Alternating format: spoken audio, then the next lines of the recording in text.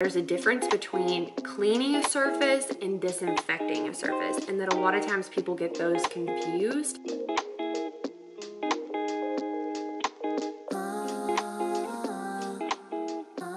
Lena from Girl Teach Me, and today I want to show you my super minimal cleaning products. I save so much money, so much time, like not going and replacing all these random products. I get some products that are really multifunctional, and I just thought I would clean my house today using these products and show you what they are. And some of these I've been using for, gosh, almost 5-6 years. So I'm living in what people call the dirty years. You know, there's stuff everywhere. I've got 4 small kids, but you know, I keep it pretty minimal, I keep it pretty non-toxic, and I keep it pretty cheap. So if that sounds like you, this is your video. And I'm doing this video in collaboration with Genevieve from Gracefully Home. She keeps it pretty minimal, non-toxic, and cheap as well on the cleaning front. So I hope you'll go check out her video after this one. Okay, so the first thing I want to tell you is that I read a book a couple years ago called How to Cheat at Cleaning. I checked it out from the library randomly, and y'all, I had to buy it. It was so good. And one of the things he taught me is that there's a difference between cleaning a surface and disinfecting a surface, and that a lot of times people get those confused. And that, let's think about it, like if you have a surface like a countertop that's dirty, it's got like some honey on it, it's got some dried milk, like you need to clean that surface. Now, that's different than if you cut up raw chicken and some of it got on your countertop. Then you need to disinfect that surface. And so what you really want to think about is when you go to clean the surface, what do I really need to do? Does it need to be cleaned and disinfected? You know, so I think sometimes we're using, like, we get sold by all these products at the store that we really don't need because it's super specialized.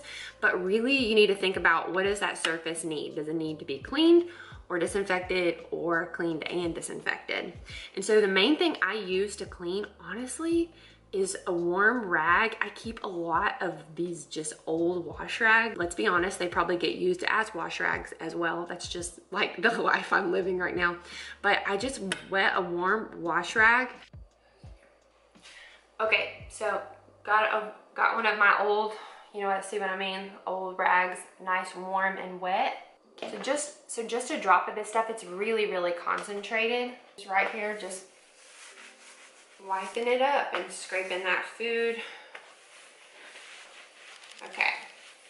And so if it feels like a little gunky, I do this, and I feel like it's pretty safe on my surface and doesn't scrape everything up.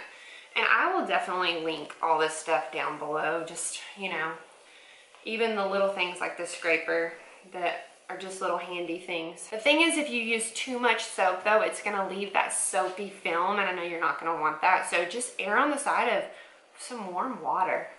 I just think we overcomplicate it, and sometimes we want all these nice Mrs. Meyer's smells and fragrances, but it's kind of pricey, you know? Just some warm water. I even use a little bit of this, dilute it, and I can make foaming hand soap. So if you go to do this, you know, the first couple pumps, when you first mix it, won't be foamy, but if you keep pumping, you get some foamy hand soap. And you have to use this up, I think, in about a month. And I think if it comes to Dr. Bronner's, I'm probably gonna choose the fragrance free. I think this was all they had. I just don't love like fragrance smells. I prefer the essential oil smells to like the fragrance for sure smells, but I'm fine with fragrance free. Like, some people really have to have that fragrance. I'm like pretty fine without it. Okay, I guess I should go wash my hands, hold on. So that's really the main way I clean my surfaces. The other thing I like to do is I like to use Force of Nature. I'm gonna tell you about that. It's just, I've been using it for like 5 to 6 years. I save so much money on Force of Nature. That's really the only specialty, you know, cleaner I really use. Okay, so Force of Nature, you just literally fill water up to this line. I usually use my Berkey. You want to try to use water that doesn't have a lot of mineral buildup in it. The Force of Nature uses electricity to convert water, salt, and vinegar into a multi-surface cleaner. And so it can replace bleach. It kills 99.9% of viruses and bacteria. So that's more of my disinfectant. I still like to just spray it on the countertop and just let it sit. You've got to let it sit, I think, a little bit of time. You just spray it, let it sit there, and then I will come back with this little scraper guy and just wipe my countertops, and it's completely fine to use on like all of your surfaces. I even spray it on my kids' toothbrushes, like when they get confused or if they've been sick or I find them on the floor, you know, how all that goes. So it has 0 toxins. This is what they look like. They're just these little tube things. You're just gonna pull one out and you squeeze it in here and then fill up the line. This is like one of my kids' chores. They think it's so fun to do.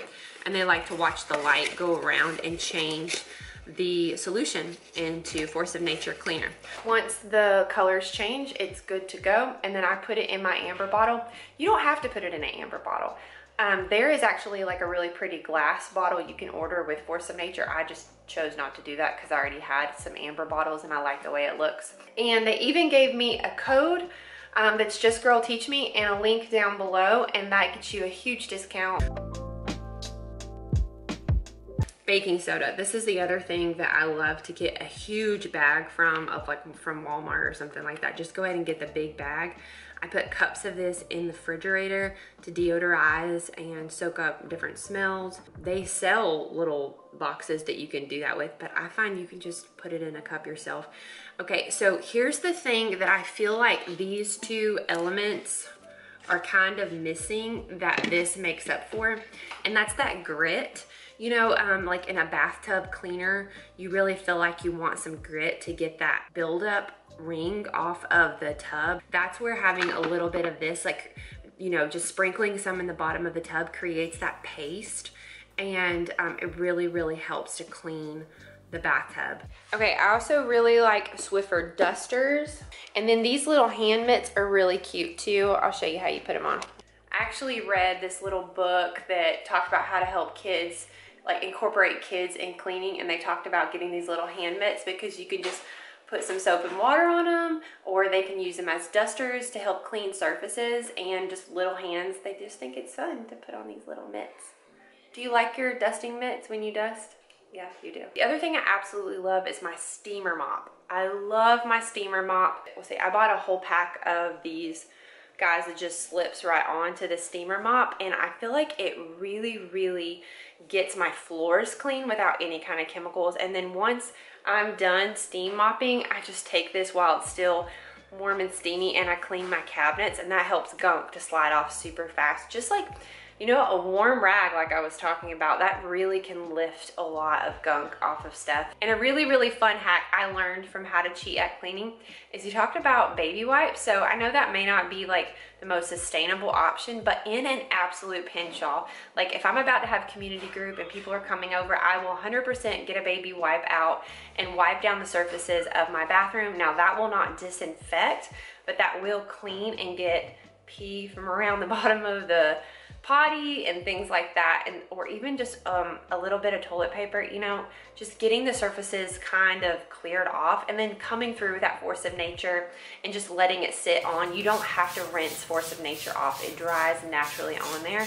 And so that's an awesome hack. Like if you have somebody coming over really, really quick, you can literally clean your bathroom in just a couple of minutes and make it look pretty decent and have it not be full of all kinds of germs. So, you know, having a dirty bathroom should not keep you from having people over. A baby wipe, a little bit of Force of Nature, boom, like you have got a clean bathroom in really no time if it hasn't really gotten away from you, if you know what I mean. So thanks for watching this video. I hope you'll go check out Genevieve's channel, Gracefully Home. Her channel is so, so good because one thing I really, really believe in is learning from older, wiser women. And Genevieve's children are a little bit older than mine. She's been at this a little longer than I have, and I feel like she has a ton of wisdom to share. So I definitely think that you're gonna learn something new from her if you go watch her cleaning video. I'll leave a link down below and you can go check it out after this. You say bye-bye? Bye-bye. Bye-bye.